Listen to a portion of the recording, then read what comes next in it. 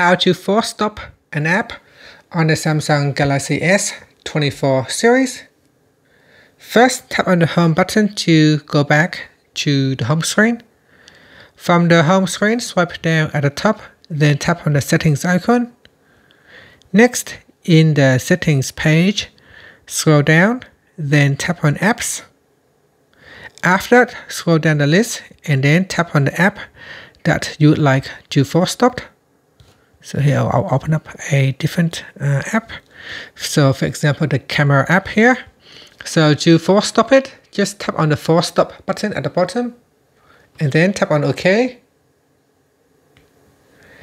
And that's it. So let's try it with another app.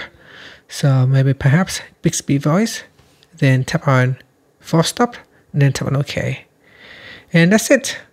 Finally, tap on the home button to go back to the home screen. Now there are several reasons why you may need to force stop an app.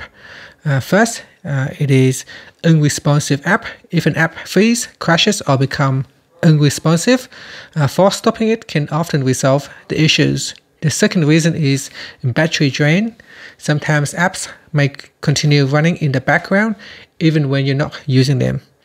So that may drain your battery, so it is a good idea to force stop the app if you are not using it. Another reason is misbehavior app.